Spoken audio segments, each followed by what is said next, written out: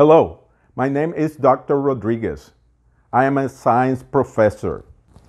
STEAM is an educational movement that combines science, technology, engineering, art, and mathematics.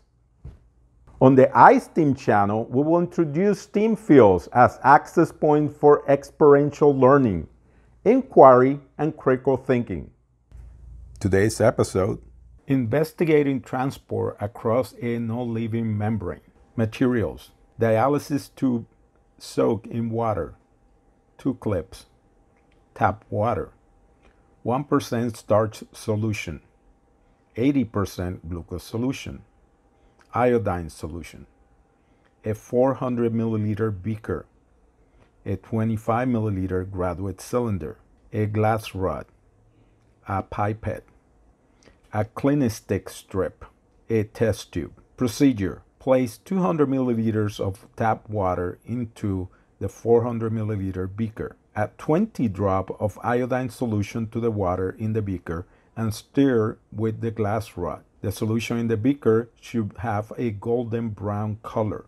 Iodine solution causes starch to appear blue-black.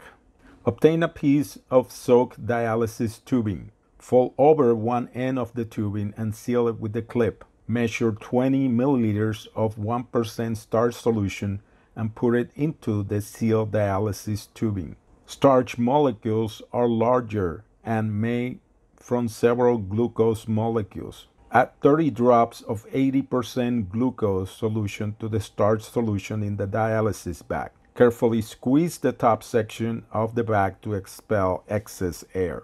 Fold over the top of the dialysis bag and seal it with another clip. Rinse the bag with running tap water to remove any starch or glucose that may have been on the outside.